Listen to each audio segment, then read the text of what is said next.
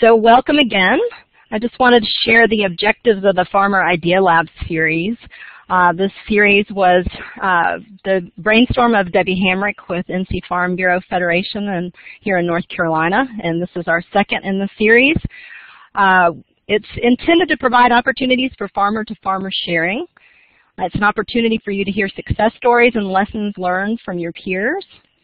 And we hope that you'll come away with new ideas to help your farm become more profitable and hopefully leave inspired to continue evaluating your farm business and making sure you're adapting to changing markets and new opportunities as they arise. So briefly, Jose Cisneros is the liaison for international programs in the College of Agriculture and Life Science at North Carolina State University, and also faculty in the Department of Horticultural Science. Cisneros' area of expertise are entrepreneurship, international horticulture, and information technology, supported with extensive experience by founding startups, participating in international agriculture development programs, and as a consultant for international marketing. Briefly, for those who are not familiar with this Blackboard Collaborate webinar platform, you hopefully have had worked through your audio through the audio setup wizard. If not, if you're having trouble hearing, you can use that wizard at this point in time to set that up. Also, if you're having trouble hearing, you might check your audio volume as well. And then we'll do the presentations, and then during the presentation you are welcome to enter any questions you have into the chat box, and we will moderate a Q&A response to those questions after the presentation today.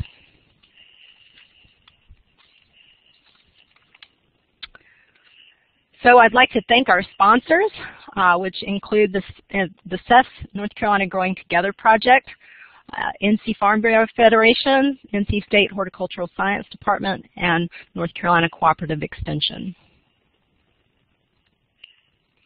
Just quickly, the agenda. Jose Cisneros will introduce VMAC Baldwin.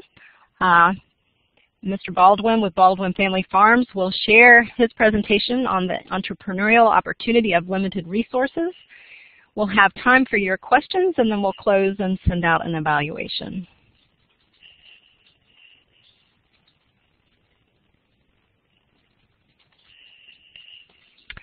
So, Jose, if you are ready, if you could push your talk button and turn that on, and I'll hand this over to you. Thank you. Okay, good afternoon. Thank you very much for coming. It is really my pleasure to introduce VMAC Baldwin. I have to say this, I have a long experience working with business people from all dimensions, from all sizes, small ones, big ones. And one thing that is hard to find is business people that understands, that connects the technological production side with the marketing side. And one of the few people that I met that has it really very clear is VMAC. I have seen his operation, I have talked with him, and he had it clear. He has both sides are great operations, and I think is the key of his success. I want to delay and take more time from VMAC. Please welcome VMAC. It's your turn. Thank you, Jose. You were mighty gracious with your compliments there, and I just trust that this presentation will live up to those good words. I would like to start with a slide which talks about my contact information. So let's get the second one, Jose, up there. I want to direct you to my website, baldwinbeef.com. We've tried to put a wealth of information on that website for our readers, and we've had many consumers compliment us about that, how they learned so much from the website. So encourage you to do that. My cell is there. You're welcome to call me at any time. You see my VMAC is in quotes, and this is a marketing thing that's happened to me. I've been known many years as Clean Mike Baldwin, And about 15 years ago, we realized we had to really get in the marketing business to do the direct marketing that we envisioned for our beef. I picked up my first initial and kind of run it together and just say VMAC. And I would recommend, if you're in the marketing end of the business, to do that to your name if you can. Something that makes your name unique so people can remember it and associate it with your product. That's caught on our beef, and it's helped to brand our beef. And so not only has the beef branded as Baldwin beef, but also the name. And it's something I recommend. We want to show you quickly our family. Call ourselves Baldwin Family Farms, and that's sort of a dream of Peggy and I. We just come through the campus here at NC State this morning, where we came shortly after we were married. I was in school here, and we're living in veterans housing here on campus, and the cattle herds were on the back side of the campus, and we ride a Vespa scooter back there and talk about a family farm we'd like to have one day. And Peggy is standing behind me in that picture, and my daughter's in the yellow. We couldn't produce a family, so our family's adopted. We adopted Patty when she was in the first grade, and the big guy on the right-hand side on the front row is our son Craig, and we adopted him when he was 5 weeks old. And so the rest of the crew that you see are the family that they gave us. So we're grateful for God's providence in giving us a family. So we're thankful. Entrepreneurial opportunities of limited resources. Now that's a fancy title, and what I would like to do is just simply get out and with some plain talk and talk about what we think that means. In plain English, I think this is an expression that has been in my family for many years, and I'd like to share it with you, and that is do what you can where you are with what you've got. My dad gave me that expression very young, early in life, and it's sort of stuck with me down through the years. And whenever I was confronted with something that I didn't think I could do, I just kept trying and trying to figure out a way and make it happen, and it finally happens.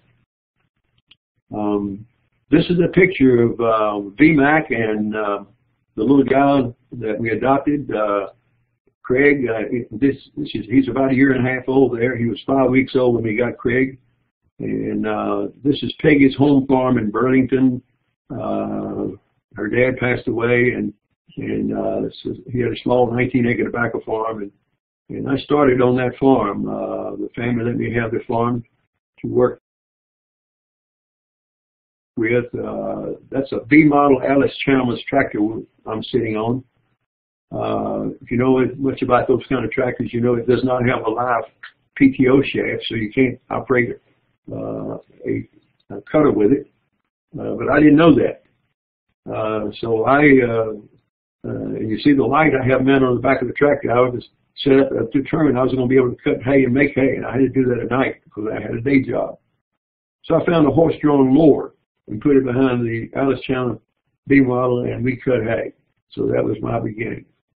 And now my background is we've been in the cattle business for over 50 years.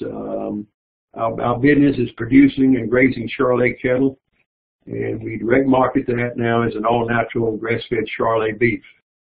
We're very blessed to have some strong markets. We're in 11 Whole Food stores, and recently in North Carolina Kroger stores, 3 organic markets, the Carburst Farmers Market, and internet sales and shipping.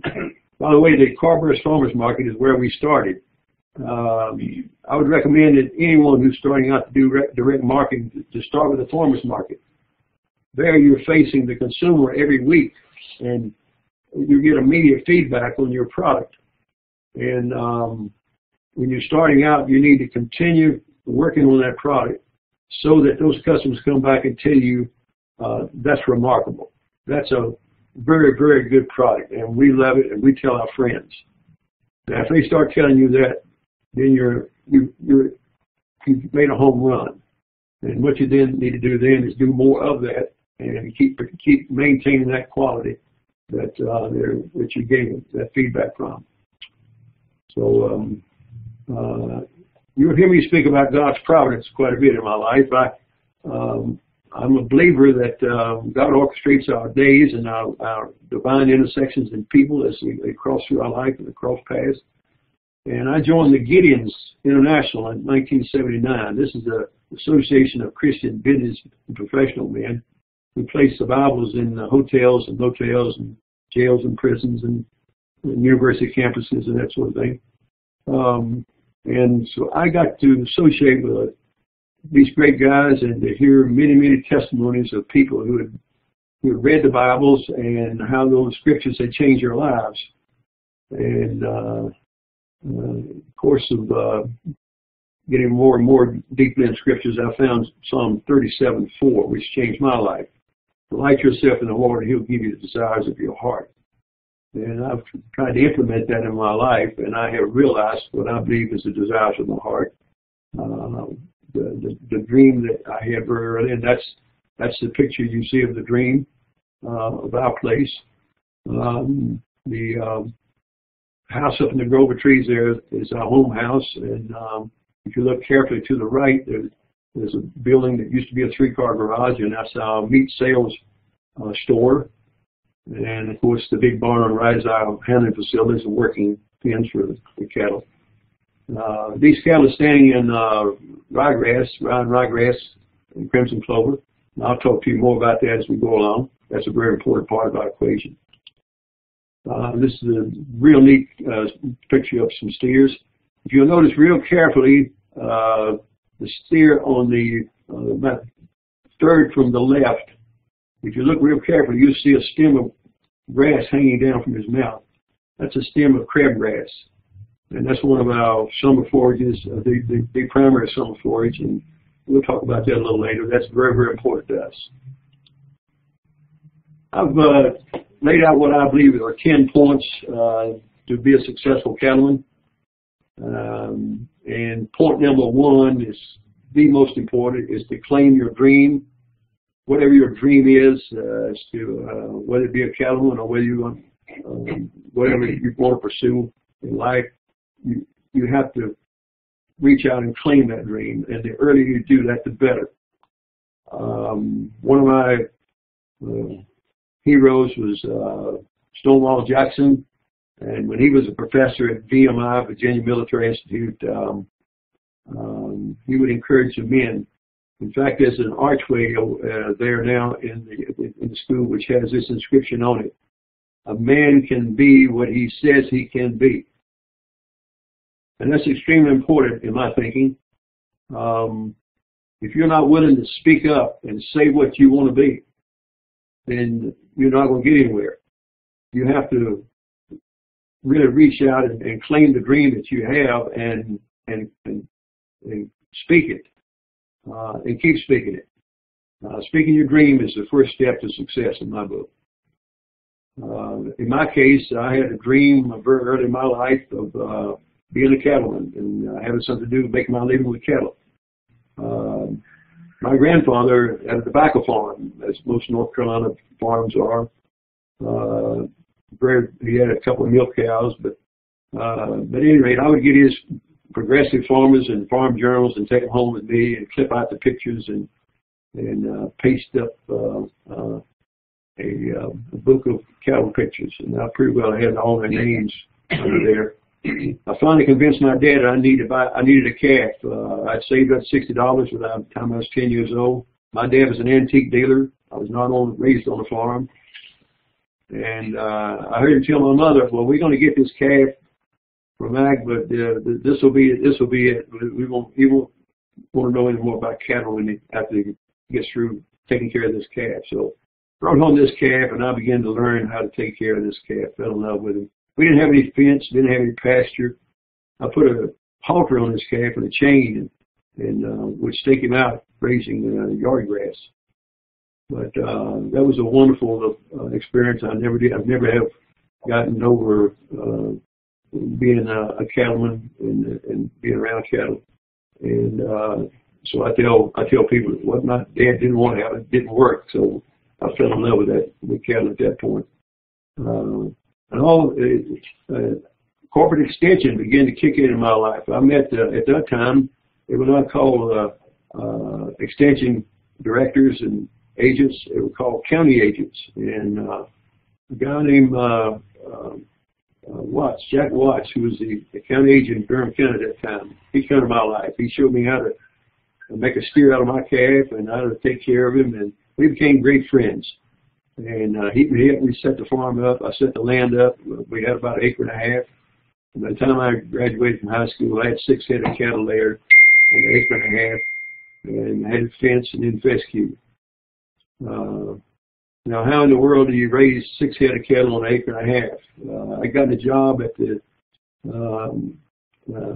Colonial Store, and I was in the produce department. And I'd bring home the scraps, the corn, the lettuce, the whatever, the potatoes, whatever they were scrapping out, and I'd feed to my cattle. So I learned to feed byproducts very early in my life, and I'm still doing it today. And I sold my herd, going to the Navy. I took them to the stockyard, and I learned another lesson. That's the last place you want to sell cattle is the stockyard, because you're a price taker, not a price maker. And so you'll always be disappointed in the check. So that's the last place. Point number 2 is you have to marry the right partner. We used to ride a little Vespa scooter around the campus here. I might have mentioned this, and we always end up on the backside of the campus looking at the cattle herds. I was an engineering student at that time, and I would tell Peggy, darling, one day we're going to have a cattle farm. We're going to have a cattle herd like this. And she said, yeah, big boy, you're going to be an engineer. I said, that's fine, whatever. And I said, listen, I'm telling you, I mean this. It's the stuff. It's real stuff. So finally, when we got into it, my second point is be prepared for some blowback sometime. The time gets tough because when the checkbook gets short and everything's being squeezed because of the cattle. In fact, I remember Peggy telling me one time, you tricked me anyway. I thought I was marrying an engineer, and I ended up marrying a cowboy in a suit. So things can get tough, but keep holding on to your dream, and eventually she'll be the queen, and I love it. That's what my advice would be. Point number 3. Well, that's the picture. I put that in because I wanted you to see my sweetheart. When we got married, she just graduated from nursing school, and I was going in my senior year at NC State as an electrical engineering major.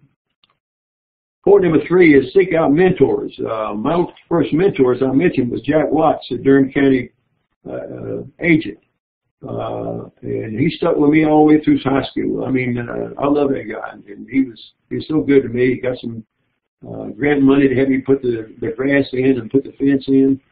And even more recently, corporate extension, Dr. Matt Poor, he taught us a great deal about byproducts, commodity feeds.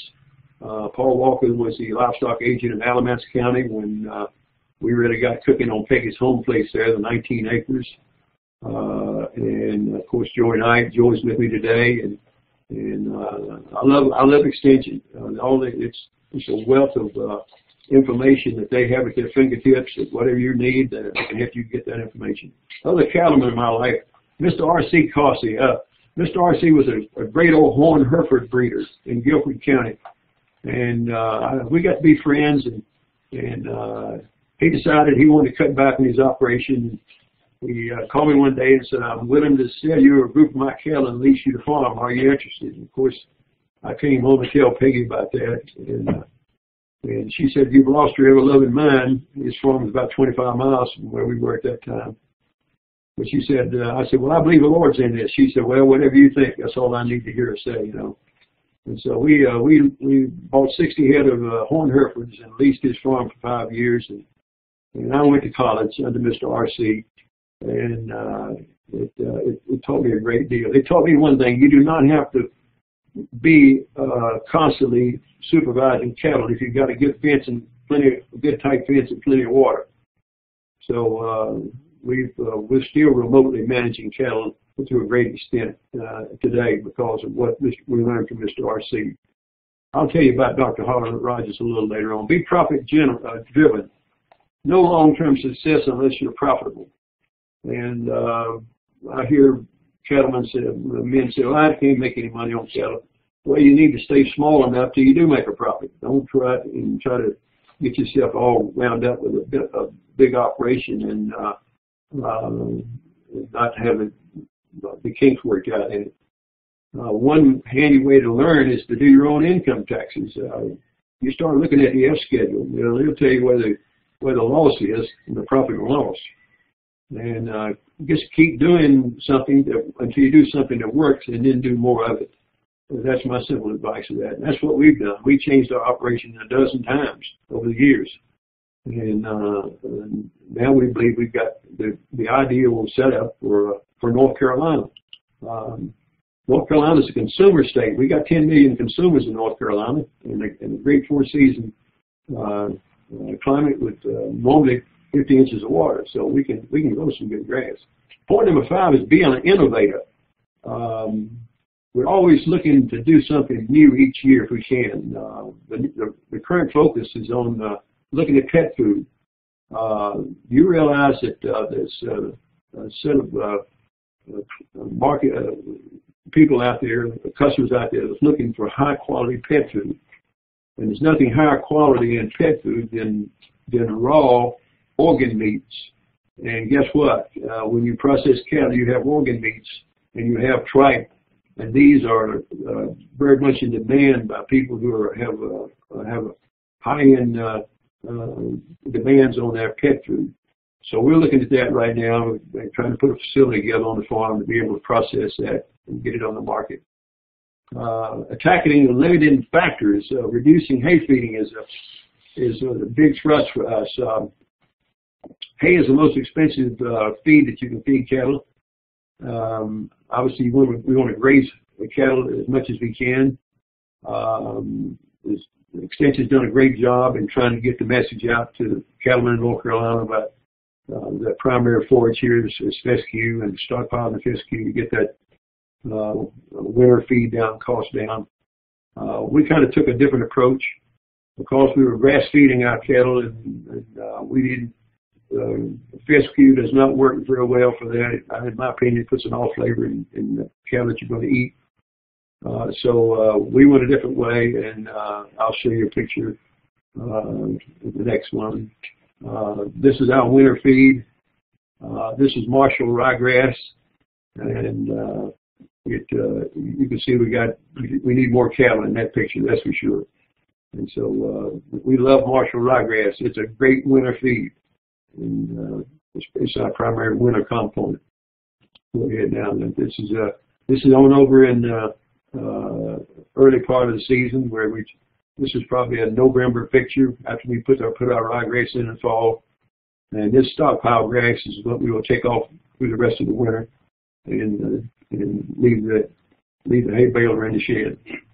Okay. Develop alternative feed system. This is a biggie for us. I hinted at that a moment ago when I talked about when I was a kid and working in the produce department, bringing home the scrap produce.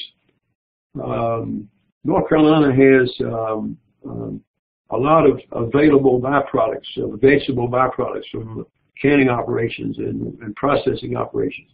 And they make excellent feed if they're handled properly and put before the cattle right.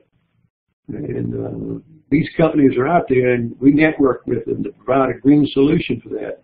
These products would normally have to go to the landfill, but we work with them and bring them into our farm and blend together rations that we can feed our, especially our mama cows, and get them through the winter without expensive feed, almost as cheap as grazing. Look at the next picture, if you would. This is a setup there. We're putting carrots in that bucket.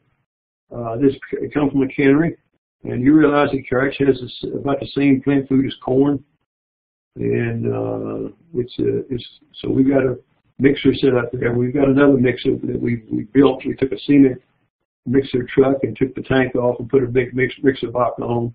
box cylinder. We can feed 250 cows at one time with the blend we put in that box. So you see the houses behind it. They're poultry houses. We've got 8 of those. They're there for a purpose. They generate, of course, cash flow every week, and but we get 300 tons of marvelous plant food, organic plant food, out of each one of those houses. We produce about 5 million pounds of organic plant food out of those 8 houses every year. This is another pit of, this is a watermelon, cantaloupe, and pineapple. This is from a huge processing company here in not too far from our farm, and we bring that in. We started out with them very small. When they were first starting their operation, we'd bring home one. I think we had at time a big long tandem dump truck, a 22-foot bed of it, and we bring that home once a week. Now we're bringing home 2 tractor trailer loads a day.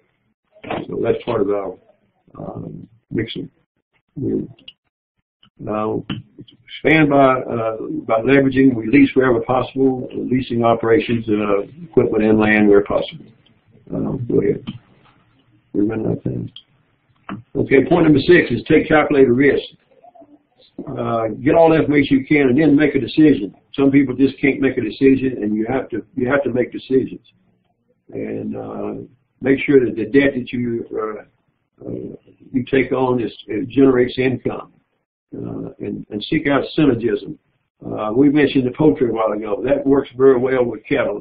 A chicken works once a week, once a day when she's laying eggs, and a cow works once a year when she's producing a calf. So we optimize those 2 and put them together and got synergism out of it. Okay. Be a marketer. We realize that in order to be successful in marketing, you've got to get your name out there, and you've got to have a good product. You've got to be remarkable, and you've got to have a way of connecting that product to your story. And all of this, the grassroots of that is a farmer's market. And then you start branding with your brochures that you put out, your labels on your product. Making sure always that you have a happy customer. I always say to a happy customer, you're now part of our unpaid sales staff, and I'll equip them with brochures and ask them to give them to everybody in their Sunday school class and their neighbors and tell them about our beef. So that's how we sell. Constantly seeking out new information. Grass is our business. We sell grass. We just put up a sign in our meat sales room. I'm a secondhand vegetarian.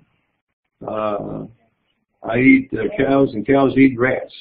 So that's what we sell. We're selling grass. We seek out the grass experts to see what we can learn, how we can do a better job. We're been very much a part of the North Carolina Forage and Grassland Council and the American Forage and Grassland Council. We pioneered nearly a year-round grazing system. It's not absolutely year-round, but it's pretty doggone close.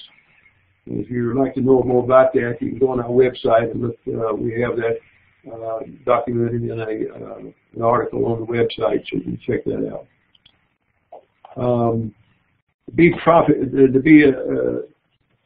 To be adapted to change. We're constantly looking at how we can do things better, and simply follow the money. My son came to me the other day and said, "Dad, we're paying way too much on what it's costing us to maintain this equipment. We've got, I think, 6 road tractors now, and dump trailers, and walking floor trailers, and belt trailers." And I said, we need to dig and come up with $30,000 or $40,000 to build on our farm shop. So we're going to do that. We feel like that's going to be able to make some changes to save some money on the farm. Whatever your experience is, to try to leverage that to make the next step to making changes. Investing in the future, we've constantly, Peggy and I have constantly invested everything we've ever made back in the farm. This could very be the number one point that I should have made. You have to have a long-range outlook. You must have a 5-year outlook, if not longer, at least 5 years, and possibly longer. Cattle is a long-range outlook to begin with, operation anyway, planning for that. We started very small. We purchased 2 Charolais heifers in 1969, and we stayed small. We learned to artificially inseminate and we kept retaining heifers and kept building a breeding herd and building a breeding herd and kept leasing farms until we were confident we had the right breed of cattle and we knew how to manage them to produce a profit. And that's when we bought our first farm in 1981. We've grown from there, and we're expecting if all of them are bred, which are looking doggone good, we're practically checking them as we're working them too, and we got real good pregnancy this year. We're looking for 800 calves this year. So that's how we've grown, by investing back with retaining heifers. There's 2 ways to invest. You either buy it or produce it, and we've gone down the producing road. It's taken quite a few years to do this, over 50 years, but the locomotive is going downhill now and it's shady, so we're glad. Okay, I believe that. One final thought: if you want to be in the top 10% of cattlemen, just don't quit, because 9 out of 10 of your shears are going to quit. And that's my advice today. I trust that this has been helpful to you. God bless.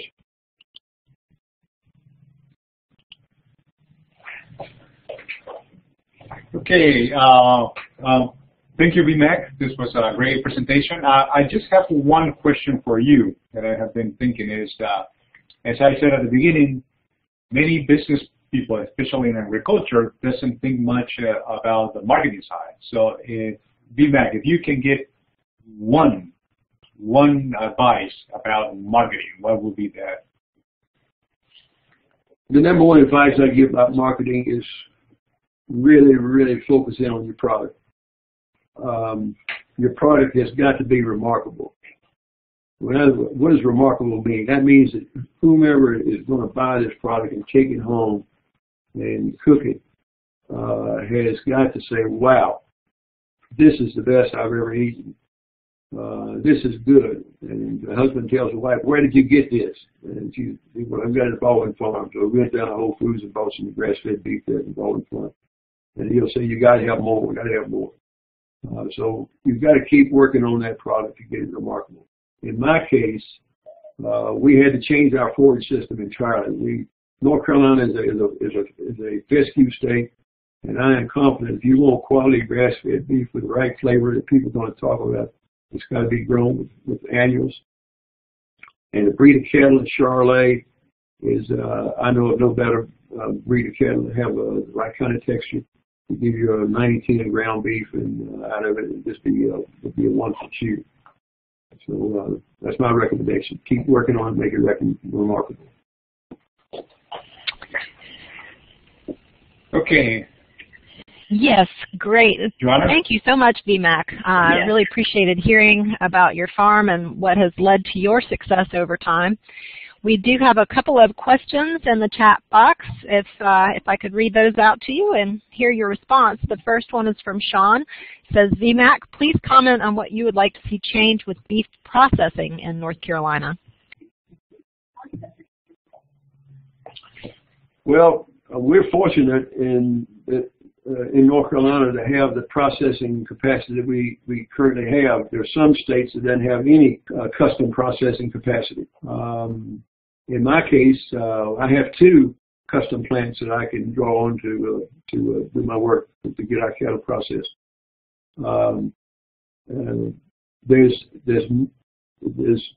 If you provide the business, the processing plants will come, in my opinion. And with the interest that's taking place in North Carolina of going back to local foods, and there's a lot of cattlemen now who are looking at doing some direct market themselves and want to have the beef processed. That's business that the processing plants need to stay in business. And I think the town of Concord, they have to build a local processing plant in that area for that to serve them. We have a plant in Salt City that does our work. It's a halal plant. I'll mention that in just a moment. That's run by Abdul Shadrag. And halal means it's beef that has been processed by Muslims, and they say a Muslim prayer over that beef. And so a lot of our people, a lot of our customers who find out we have that kind of certification on it will order that beef just because they're Muslim people. And but the rest of them buy it because it's the quality it is.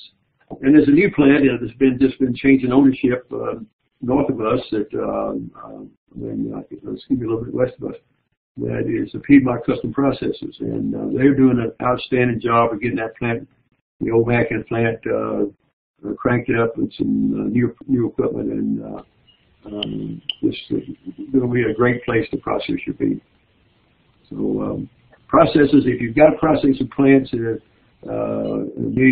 thankful. And if you don't, then just look at the people who are doing it, and they can tell you where the closest plants are. Okay. Thank you for that, VMAC. We have a couple other questions, and we've got a few minutes left. I'm going to allow us to go over just a few minutes since we got a little bit of a late start. And so the question from Nancy is, do you lease the majority of your land? If so, do you find it hard to find land or landowners? I'm sorry, do you find it harder to find land or landowners? Well, land is always out there in the hands of people who are, at some point in life, they're ready to sort of back down their operation. Just like I mentioned about Mr. R.C. Causey. Mr. R.C. was in his late 80s, pushing 90 years old, when he come to me and wanted to lease part of his farm. We do lease quite a bit of land. We lease, I started saying well over 2,000 acres, but one of the tracts is that we're going to lease, in fact, tomorrow we're supposed to sign the papers on to buy that, one of those tracts. So I would love to lease land as my first option. That's the cheapest option. It's cheaper than owning it. Now, fortunately, where we are up on the Virginia border, we can cross over into Virginia, and there's good grazing land in Virginia. We take under lease, and my county has been primarily the tobacco county, and a lot of those farms have gone out of the tobacco business, and so we're able to lease those tobacco farms and convert them into grass farms. And quite a few farms, we just plain farms that we lease the land, put it in grass, and put a tight fence around it with a long lease. This works very, very well for us. Okay, thank you. And then the last question here, if you could discuss, not really a question, just if you could discuss retail marketing versus wholesale with your beef business. You need both. Retail marketing is absolutely the best avenue to go, because you haven't put any hands between you and the consumer. That's the whole purpose about direct marketing, is to get as close to the consumer as you can. There's nothing like a one-to-one transaction between you and the person who's going to be eating that product. We've done that in two different ways. We've done that really three different ways. We still go to the Carver Farmers Market. We've gotten to be called fair weather marketers now, because it's going to rain or be cold or anything like that. They always don't show up. But at any rate, that led us to building a store on our farm. We took a 3-car garage and converted it into a beef store, and it's growing more and more every year with business, and we're constantly having to do some more expansion on it. And because we have that store to work out of, we've gotten in direct marketing over the internet. Our website now has a shopping cart, and it's a good shopping cart. It's easy. Y'all are very user-friendly. People send us orders in all week. We hold them till Monday and ship them on Monday with UPS. And so we've learned to be able to ship across country. putting dry ice and insulated shippers and letting go, and so that's been a good addition to us in marketing. So and Whole Foods has been very, very good to us. If you go to Whole Foods, 11 Whole Foods store we're in now, and all of those guys behind the meat counter have been out to the farm, and they know our story, and they will repeat it behind the counter if anyone asks. And in fact, they've got my picture, I think, in all the stores hanging on the wall. It's a few lines about the Baldwin family farm. So that, that always helps. And we've had many, many customers that get acquainted with our beef first at Whole Foods, and then come in and buy from us in some quantity. They buy it by quarters and things like that. Okay. Thank you so much. And we have one additional question here. Can you disclose an estimate of annual sales? And that is a question up to you whether to answer that or not, certainly. That's kind of business confidential. We don't like to tout that very much. But we're blessed, and we just try to keep let me put it this way. We're without herd inventory. We got about 1,500 head of cattle right now, and we wish we had 2,000. So that ought to tell you something about our beef sales. I mean, the demand is there. You make the product remarkable, and you'll sell all the beef you can possibly ever grow. Let's put it that way. Okay. Well, thank you. I'm looking at the time, and I think we've put in our 45 minutes here. VMAC, thank you so much for taking the time to come on this webinar today and share your story and share what you feel has made you successful in the farming business that you are in. We really appreciate that. Want to let folks know to save the date and go ahead and register for the Farmer Idea Lab number 3 coming up in April. We're calling this Farm Transitions. It's Cliff Pilson with CV Pilson Farms. It'll be moderated by Rebecca Dunning of the SEF's North Carolina Growing Together project. And I have pasted the link to register into the chat bar. I will also send you to a survey here in just a moment. If you can please fill that out, and that will also direct you to the registration page. Thank you all for being with us today. I do hope you'll fill out the survey and let us know how we can improve on these into the future and if they're helpful to you. So I hope you all have a great day. Thank you very much.